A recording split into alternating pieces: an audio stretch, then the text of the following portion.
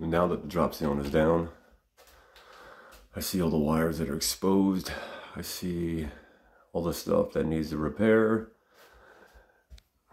Look at that.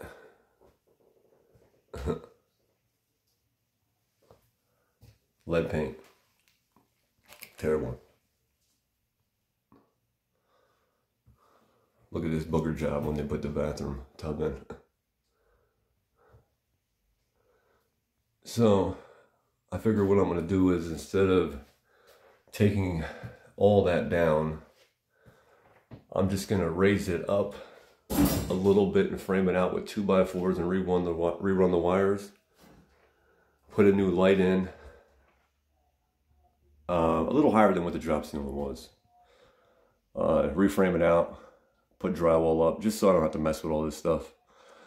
Rewire, put brand new junction boxes in, cap it, cover up exposing wires.